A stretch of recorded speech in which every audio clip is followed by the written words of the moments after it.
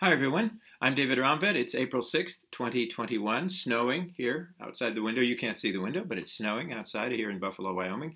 And I'm sitting next to a Norfolk pine, a plant that I've had for many years indoors, a plant that of course shouldn't be here. It's not its native habitat. Makes me think about things a little bit. And of course it is week 9 in my series of weekly readings from the Tao Te Ching and from my own book, No Way, an American Tao Te Ching. Here's number 9 in the original first. Fill your bowl to the brim and it will spill. Keep sharpening your knife and it will blunt. Chase after money and security and your heart will never unclench. Care about people's approval and you will be their prisoner. Do your work, then step back. The only path to serenity.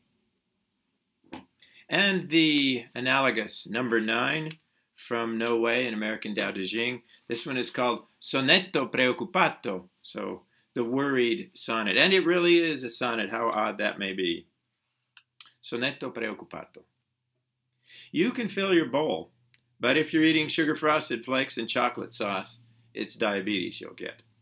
Someone stabs you with a knife, or you step on a piece of broken glass.